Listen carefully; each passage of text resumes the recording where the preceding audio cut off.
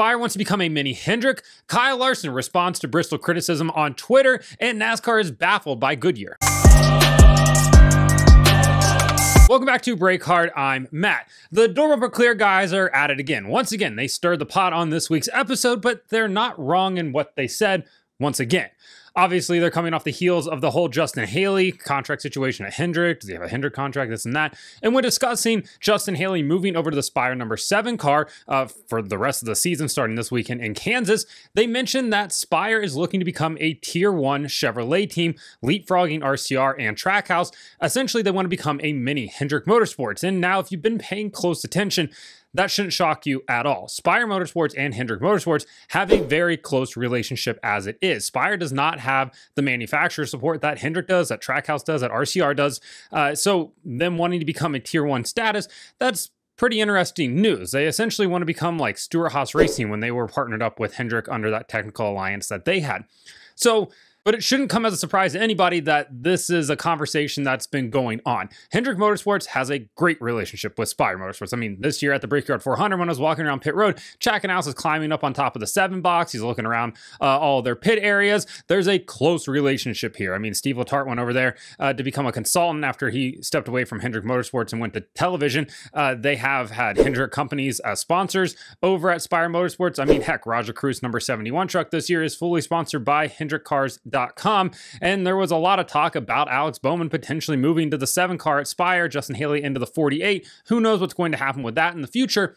There's a strong relationship there, is what I'm saying. So this really shouldn't come as a surprise to anybody. The biggest surprise would be them getting Tier 1 status, leapfrogging over RCR, a stalwart in the Chevy camp, leaping over Trackhouse, who felt like they were the new young guys on track, right? They're the ones that are going to come in and help bring this like youth movement to the sport. Maybe they're next in line to potentially become one of those top Chevy teams. I mean, it felt like that until, of course, Ross Chastain and Justin Marks had to go kiss Rick Hendrick's ring after wrecking Kyle Larson at Darlington and that whole fallout from that in 2023. But for the most part, it felt like Trackhouse was probably next up in a sense, but Spire Motorsports has come in. And people are wondering, where's Spire getting all their money from? And when you look at the listed owners of Spire Motorsports, Jeff Dickerson and TJ Pusher, you're like, okay, well, like that's who the owners are.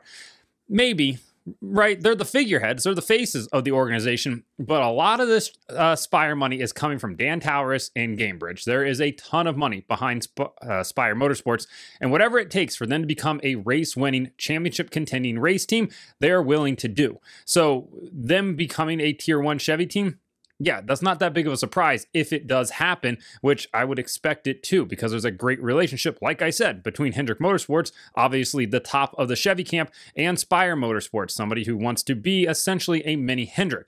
Think about how 2311 Racing and Joe Gibbs Racing interact. It's essentially a 6-car team. They have comp meetings together, they share all the information, but they're 2 separate teams. This would essentially be a 7-car team. Obviously 4 at Hendrick Motorsports, 3 at Spire. They would share a lot of the same information. All the cars are still going to be prepped out of Spire shop. Spire's still going to take care of building and doing all of that. But there's a reason that Rodney Childers went over there. There's a reason Spire is spending all the money they are. They're buying new things. They're upgrading their shop. They bought Kyle Busch Motorsports because they needed a bigger shop. They bought the entire truck team because like, oh, well, we want the shop. We might as well buy the truck team as well here. They're spending a lot of money. It makes sense, and it would give Hendrick the perfect spot to develop drivers at in the Cup Series. It gives them essentially a truck team to develop guys at as well. Maybe you'll even see them do Xfinity stuff, although Hendrick does run that Xfinity program out of their own shop as well. Expect to see somebody else get announced for that probably being Corey Day.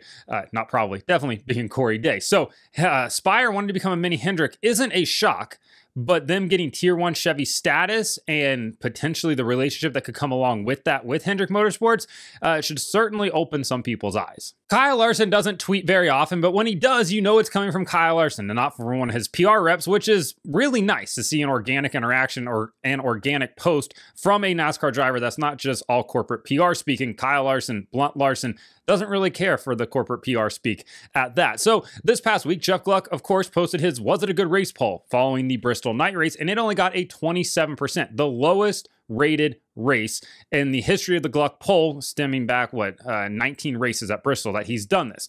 It's not great. actually bad, as some people would consider it. So Kyle Larson saw that and he responded, and he's not wrong with what he said. Larson said, lead 450 laps, but have 2 overtime restarts and lose, and I guarantee the percentage is flip-flopped. That's our fan base. So there's certainly some fans that are going to be upset about that, but he's not wrong in what he said.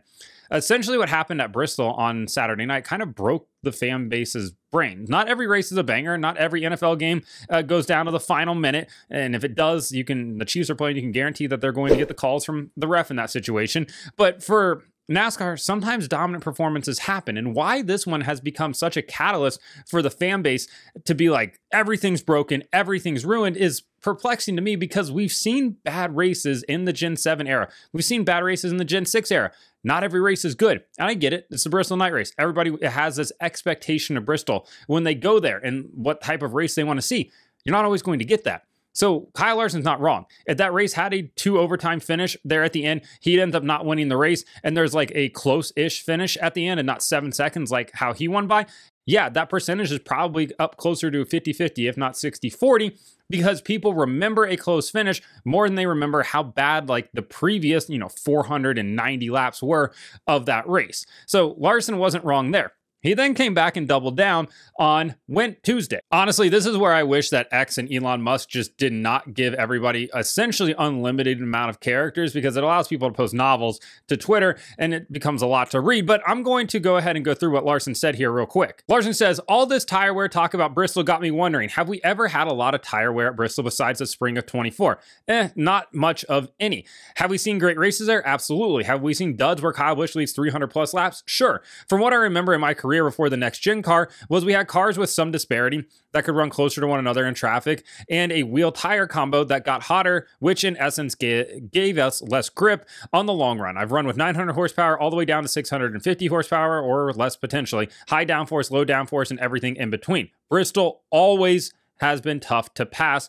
Speed on pit road, and most likely there's a good chance that you're going to go a lap down on the next run. That's the way it is and has been for a very long time. We had more natural cautions from wrecks because cars could run closer, and we never quite made it a fuel run because eventually someone's right front tire would explode from overheating. I'm not saying I want tires to explode again, but we're trying to crutch this race car on short tracks with the tire and then blame Goodyear every week because the cars can't pass. I don't have an answer to fix what we currently have, and neither do you, but please stop blaming Goodyear. It's not a tire problem. And also, have any of you ran around Bristol with or without PJ1 or resin for that matter? That's right. So, zip face emoji, temper your expectations. We're driving spec race cars. Listen, that's not going to make some people at NASCAR headquarters happy.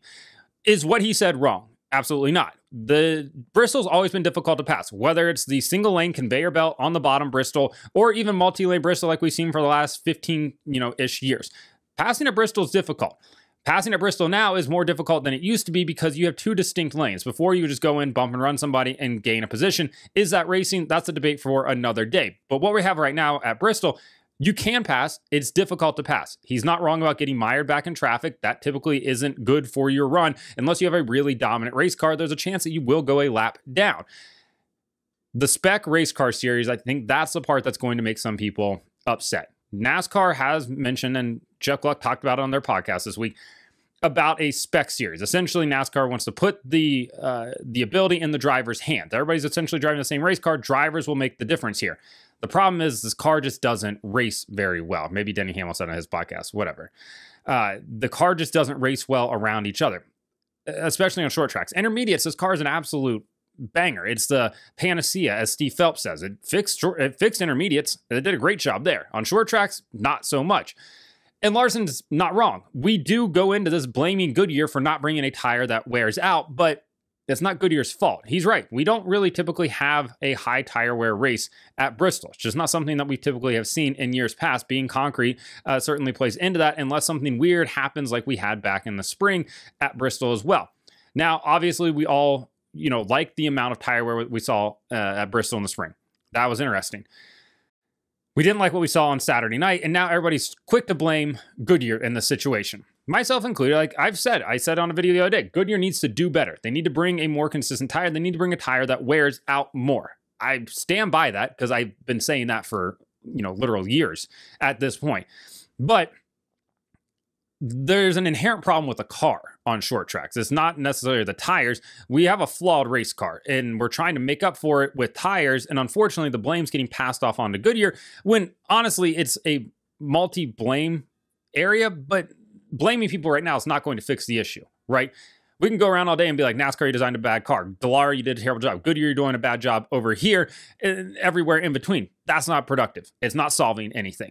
So what Larson's saying isn't wrong, but I know some people are going to get upset about that, and they absolutely shouldn't, because at the end of the day, it's not a tire issue, it's a car issue. And if everybody's running the same speed, that's kind of where we end up at, like what we had on Saturday night. Passing could happen though. I mean, Larson did lap up to 10th, so somebody was out there passing race cars. Today's video is sponsored by Lockdown Brand. Head over to lockdownbrand.com today for your motorsports inspired apparel. Their shirts are absolutely phenomenal. Their hats equally as great. Use code BRAKEHARD10 at checkout to save 10%. Also, do not forget that there is now a Brake Hard blog as well. I'm posting about 2 to 3 times a week. I will have my Monday morning cool down lap out on Monday morning. So go ahead and sign up. You have it delivered to your inbox by clicking the link that is down in the description below. Speaking of the tires at Bristol, NASCAR Vice President Elton Sawyer went on to SiriusXM NASCAR on Tuesday morning, kind of doing his weekly hit, recapping things that happened this weekend. And he talked about the tire and the lack of wear and kind of the expectations going into the weekend.